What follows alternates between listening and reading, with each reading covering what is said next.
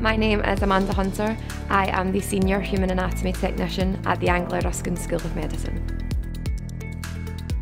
Recently, we have invested £20 million in a state-of-the-art new medical school facility. We incorporated the help of LEEC, who are specialists in teal embalming facilities.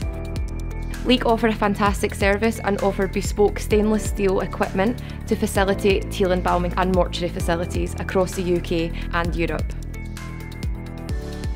So within our anatomy facilities, we have a dissection room and an embalming room. Within our dissection room, we have capacity for 16 cadavers at a time. In our embalming room, we have 2 full teal tanks with a capacity of 4 cadavers per tank, and we have 1 half tank with a capacity of 2 cadavers per tank.